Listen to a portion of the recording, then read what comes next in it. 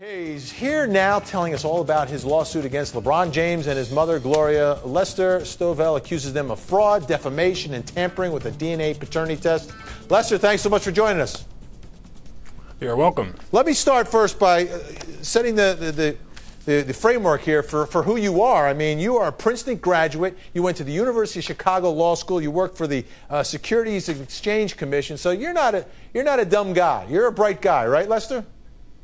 Well, I would say so. Yeah, I'm impressed by it. So here's the initial reaction everyone's having to this, okay? You're suing LeBron and his mom to prove that you're the dad, but you're asking for millions of dollars. Why does being LeBron's dad entitle you to millions of dollars?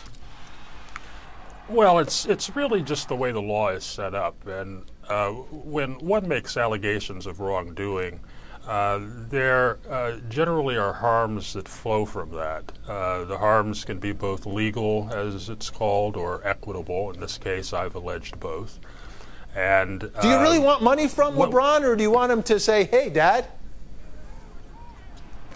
What you're asking, I guess, is would I like to have a carefully structured and secure DNA test so that we first can establish whether a father-son relationship exists. And that's what you want. All right, let's go through some of this lawsuit, because I found it absolutely fascinating, some of the details that you put in here.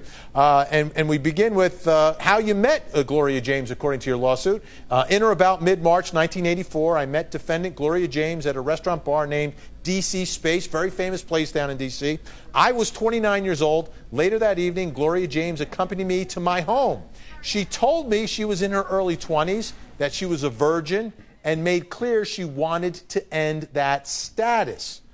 Later that night, I apologized to defendant Gloria James because I, being tired, thought I might not have satisfied her. All right, let's begin first there where you establish what happened.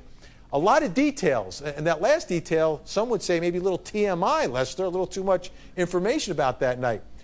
It seems you remember a lot of specifics about what happened. Yeah, I think it might be just the way the memory resurfaced. It resurfaced after 20 or more years after I was asked whether I had a son, and then systematically explored all of my past for that possibility. I came across this set of recollections, and in focusing on them, they amplified. All right, let's go to more of what you outlined in your lawsuit here. You say, a few months later, in or about June of '84, I again encountered defendant Gloria James at my apartment. She informed me she was pregnant. She said, "I'm going to name him LeBron." Defendant Gloria James never specifically said I was the father. I said, well, if he's mine, make sure he plays basketball. She limited her response to the words, "I will." And then you write, incredibly, I then said, LeBron James, a basketball player from Ohio.